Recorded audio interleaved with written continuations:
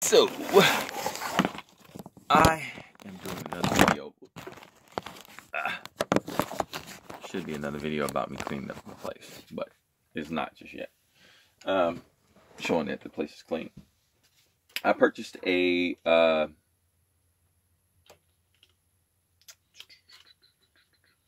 lens carrying case, old school lens carrying case, and I tore it in half because I have a 80-200 that's in need of a lens hood. Boop. And look at that, it fits right on top of it, and it doesn't obstruct the turning mechanism.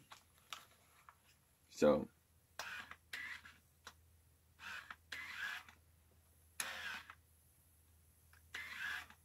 but of course I had to cut this little piece off right here, and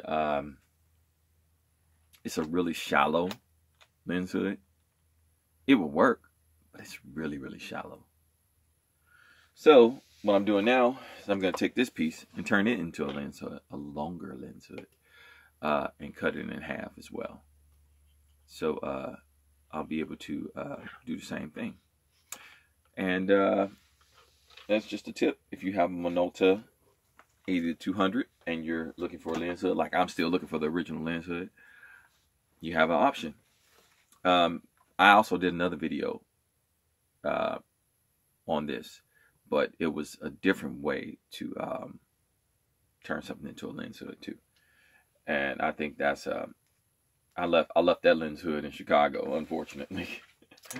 But it's all good. All right, take it easy. Peace.